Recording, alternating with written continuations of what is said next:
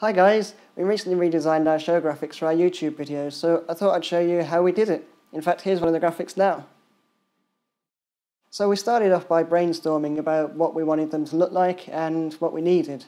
We needed an intro for the start of the video, we needed an outro with our website details, and we needed a lower third and a watermark from the top of the video so that no one can steal our footage. So we started off by doing some research. We went to sites like videohive.net where they do templates for logo reveals and titles and graphics, but it's good to go there and get some inspiration.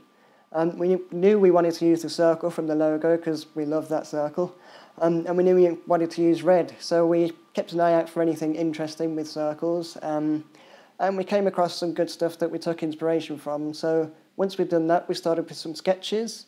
I came up with a few ideas. Some of them worked, some of them didn't.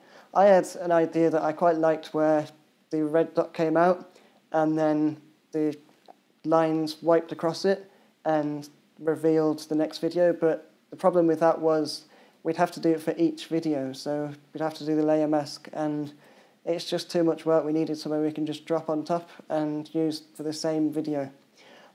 So we came up with this idea of just having the logo reveal.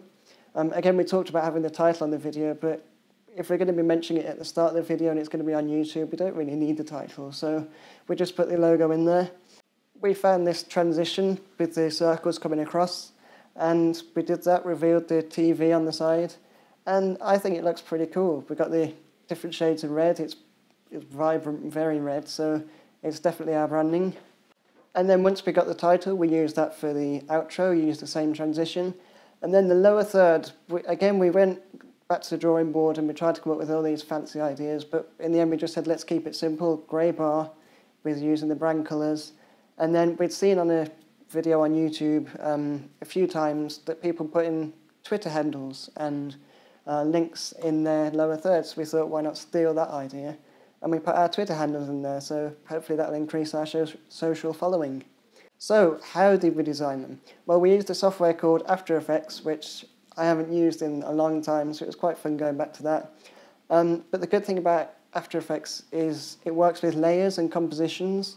So, like with that transition of the lines going across, it's just one layer duplicated and moved around a bit, and then you pre-compose that.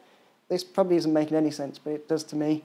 You pre-compose that, and then you can put that transition on top of another layer, and we can just reuse it for the intro and the outro.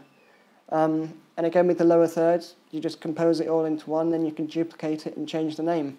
So After Effects is great for that sort of stuff, and you've got the keyframing, so you can do fading and all sorts of transitions.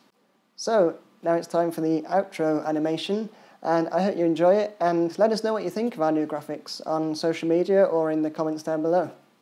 Thanks for watching, and here we go.